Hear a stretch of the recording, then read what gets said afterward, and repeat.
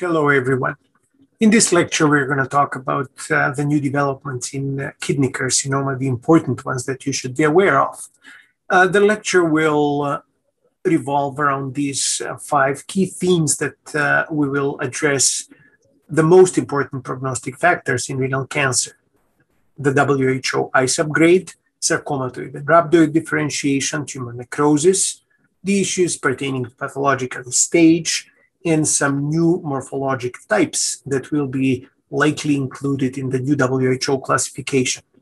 I will not talk about lymphovascular invasion, but you should be aware of that it has emerged as an important prognosticator, particularly lymphovascular invasion in the small vessels in some recent studies.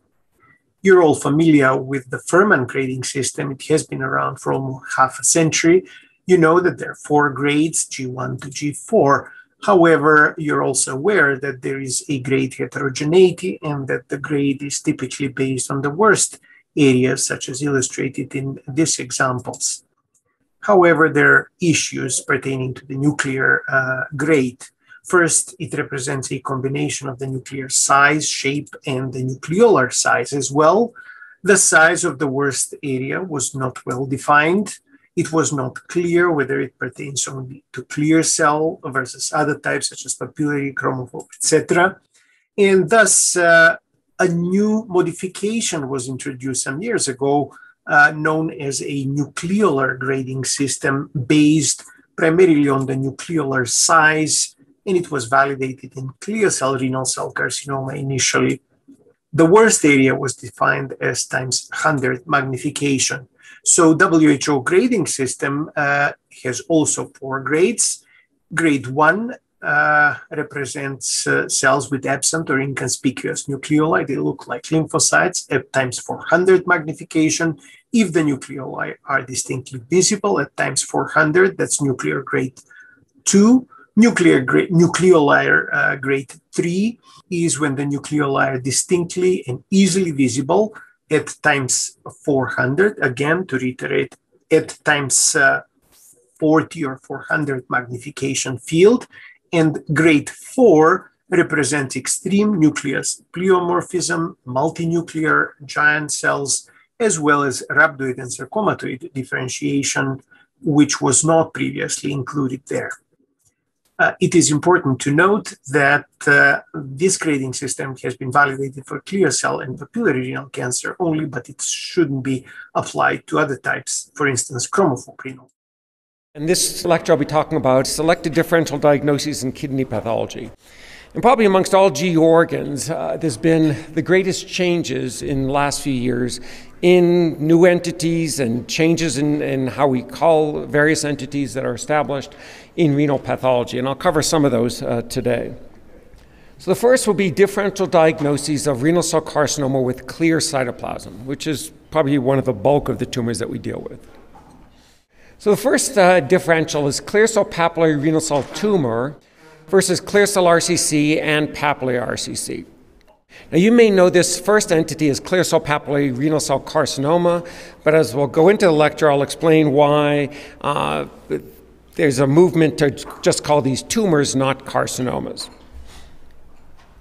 So clear cell papillary renal cell tumor is not clear cell carcinoma, and it's not papillary renal cell carcinoma. It's its own distinct entity.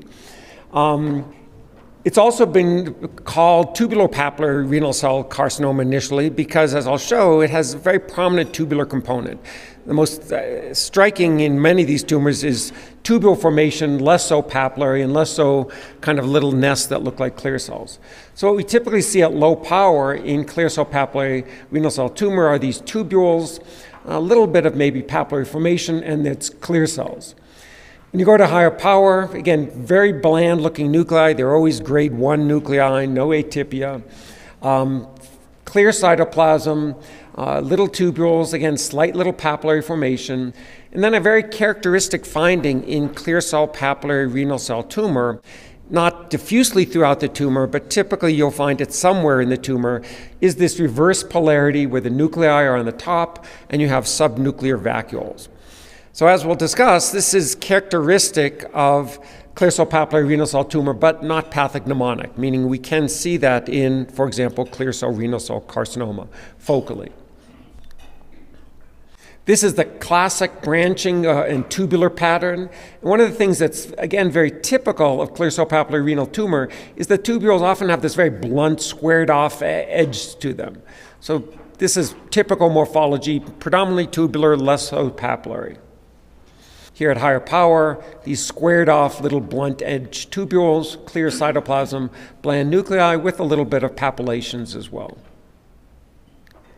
In this case, we have more of a tubular component on the top and more of a prominent papillary component on the bottom. So they can vary in terms of the mixture and which one may predominate, although as I mentioned before, most of these are going to be more tubular predominant. Here at higher power, the papillary lesion, again, bland cytology, a little bit of reverse polarity seen here even in the papillary areas. Hello. So this is, again, Sean Williamson, and this is my third and last topic in the course today. Thank you again for joining. Again, I have no disclosures relevant to this presentation. And for this one, we'll focus on testicular tumors, some of the most common diagnostic challenges, and a few updates to the classification. So we'll try to talk about most common diagnostic problems. If there's time, I'll try to squeeze in a bit about staging, and then cover a few other tumor types involving the testis that can mimic testicular primary tumors.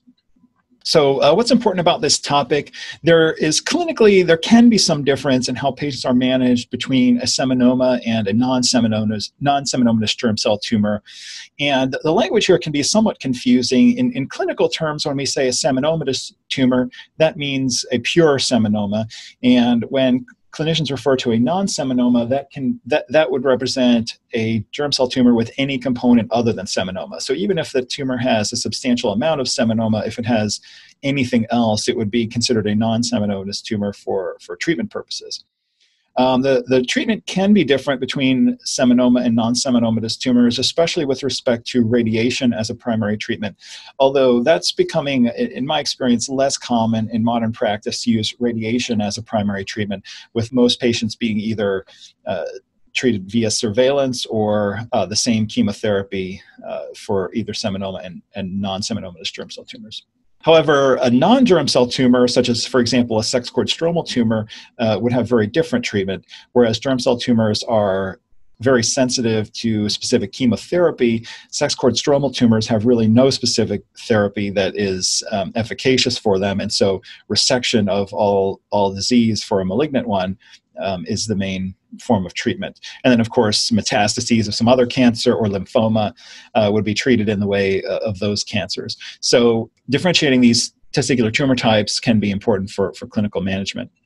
And then finally, testicular tumors are infrequent. It's not a common type of cancer, but almost all surgical pathologists have the opportunity to see them at least occasionally, because the surgery to remove a testicular tumor is a rather simple surgery that can be done almost anywhere. So even if you don't see a lot of these, there's a good chance that you'll be seeing some. So first, let's talk about the precursor or the in situ lesion of testicular adult germ cell tumors. This was previously known as intratubular germ cell neoplasia unclassified type, or IGNU. Other authors had used terminology such as carcinoma in situ or testicular intraepithelial neoplasia. However, these are actually misnomers because germ cells are not epithelial cells, and so calling them carcinoma or intraepithelial is actually not entirely accurate. So for the new WHO in 2016, the term germ cell neoplasia in situ, GCNIS, was agreed upon, as this sort of is a compromise between carcinoma in situ, which is a misnomer, and intratubular germ cell neoplasia unclassified, which it could be potentially confusing with the word unclassified in there, suggesting that this is some sort of weird or unusual lesion, whereas we know that it's the presumptive precursor that's very common to adult malignant testicular germ cell tumors.